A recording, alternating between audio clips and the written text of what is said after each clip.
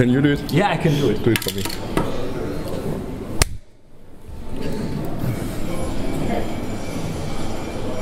Okay, wir sind hier. Sorry, ich fange nochmal an.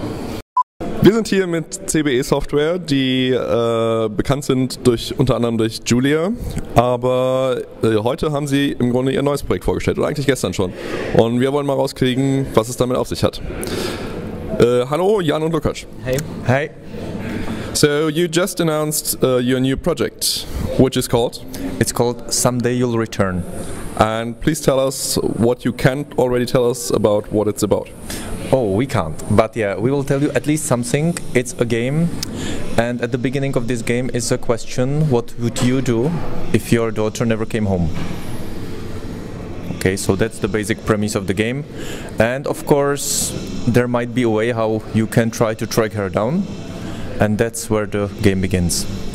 Alright, so it's probably a quite serious game, looking at this point. Yes, it's actually a horror game, and it's very kind of dark game, but it's also very, let's say, introspective kind of a way. It's not horror as jump scares and monsters going on you. It's more about what it takes to be a parent, what it takes to be a father. It's more like psychological horror than actual jump scare horror. Yes, but it can get quite scary. Is it somehow based on your own experience with being a father? It's based not on my experience, I hope. I mean, not on the experience of having a daughter. But it's much of it is based on my fears. So it's like I really, as someone who has 3 daughters, I kind of have a right to think these questions. And one thing which might be interesting is that this game gets more, in a way, into adventure game direction than, for example, J.U.L.I.A Among the Stars in certain aspects, because this is our first game when you have a inventory. So we've seen the trailer yesterday and this morning, and from what my impression from the trailer is that it's going to be in the direction of something like Vanishing of Ethan Carter, at least visually. So like a more explorative game. Is that a right impression, or am I on the wrong track? It was actually a teaser, not a trailer. That's different because we're just teasing the environment right now. So it's like based in Moravian country, and Lukáš will tell you more about this.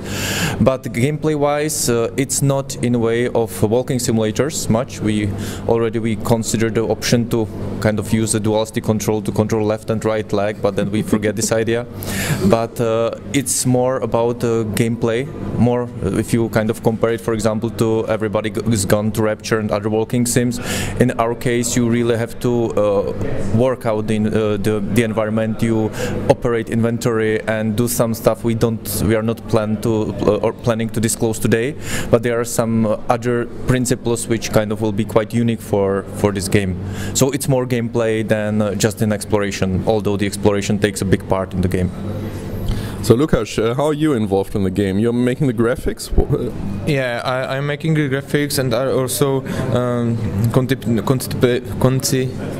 debating, I'm sorry, on the story and on the puzzle design and so on. But my main part is the environment and basically all the visuals there. So the game is based, as Jan said, in the Czech Republic, landscape, in the rocky environment of the South Moravian forests. So we are highly inspired by this environment. The composition of the levels will be vertical too, so not just going through some forests, but also climbing on the rocks and so on. And the story is also highly based on the environment and interaction in environment. Yeah. What I got from the teaser is that you're now using Unreal Engine. So how much of a change was that for you as a graphic artist? Yeah, for example, from the J.U.L.I.A among the stars, it's a huge step because we are now using real-time graphics. So it's completely different approach to creating visuals because there are no pre-rendered images or something. Everything is real-time, and it has big benefits of like doing the stuff and doing the assets. And also it looks stunning. The graphics in Unreal Engine are really cool, and the workflow is really easy to set some environment like this, like you see for me, like you saw in the teaser. Yeah, so looking at the teaser, it really doesn't look like something basically two persons or one graphic artist is working on, but you again doing the graphics by yourself? Yes, it's all by me, and I hope we can manage it to the end. Yeah, it really looks impressive again. So you are working on the music as well again, right? Yes. But please tell us that you didn't sing also the soundtrack. No, I think that Lukáš sometimes would like to kick me, and I would be able to sing so high, but not.